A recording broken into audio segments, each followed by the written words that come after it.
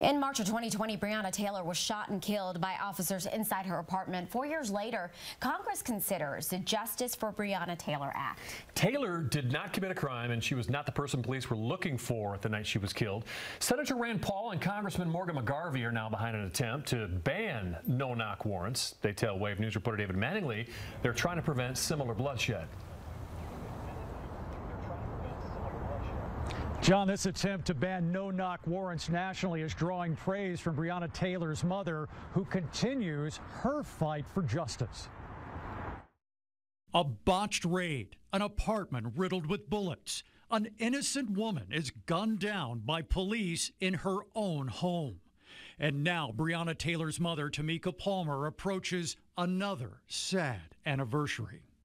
It's hard, you know. I tell people all the time that I feel like I'm trapped in March the 13th. It just still continues. Just 2 days short of 4 years since LMPD officers shot and killed Taylor, Palmer again steps in front of the cameras in hopes of a favorable change. Palmer and others show their support as Republican Senator Rand Paul and Democratic Congressman McGarvey announce a bipartisan attempt to pass the Justice for Breonna Taylor Act, requiring officers to identify themselves and their purpose before serving a warrant. If there was no no-knock warrant that happened that night, I don't think that it would have been carried out that way.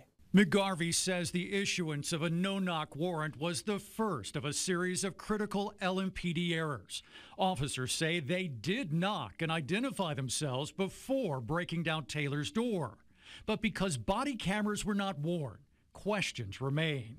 I think if we ban this dangerous practice, then we won't have as many terrible outcomes like what we saw here in Louisville. Louisville Metro Council banned no-knock warrants in 2020. A year later, Governor Beshear signed a state law restricting them statewide. Senator Paul says a national law could add new protection to suspects and officers alike. I think if the local ordinance and the state ordinance had been, that there's a good chance Breonna would still be alive if those had been in place previously. Passage of the act, however, would bring Palmer just limited satisfaction. It's been hard. It continues to be hard, but I still fight, and I still make sure that what happened to Breonna doesn't happen again.